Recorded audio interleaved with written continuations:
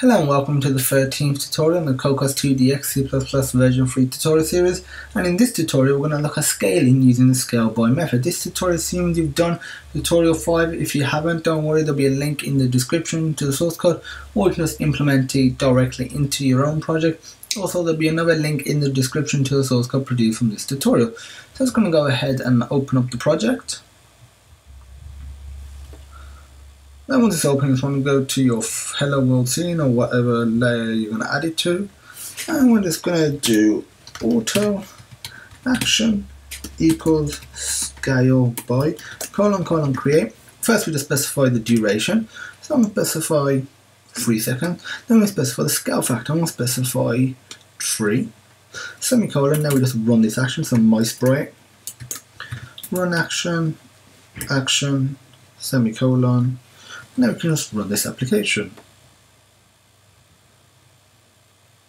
Now over a period of 3 seconds, it's going to scale by 3, so it's going to get 3 times larger in the X and the Y axis.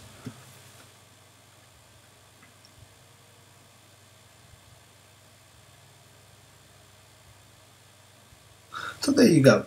You might be thinking, maybe I just want to scale it X a certain amount and the Y a certain amount. That's simple. You put a comma and then you put another scale factor. I'm going to put 0.25. So this scale is 0.25 in the Y axis, 3 in the X axis over a period of 3 seconds. So now if you run this,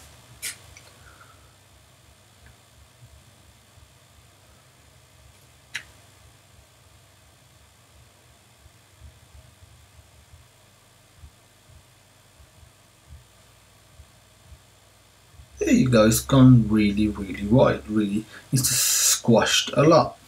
So what is ScaleBy? Well, basically it allows you to scale an object or an item, like a sprite in this instance, to a certain amount relative to what its current scale factor is. So if I were to do a sequence of actions, and maybe do this type of action 4 times, it will literally do it 4 times, so you'll get really thin and you'll get really stretched out in the x-axis. In the next tutorial, we want to cover scale 2, which just scales to a particular scale factor relative to what its original scale factor was. So if you were to run scale 2, then 4 times, 5 times in a sequence, it wouldn't make a difference. So that's the difference. And like I said, in the next tutorial, we're going to look at scale 2.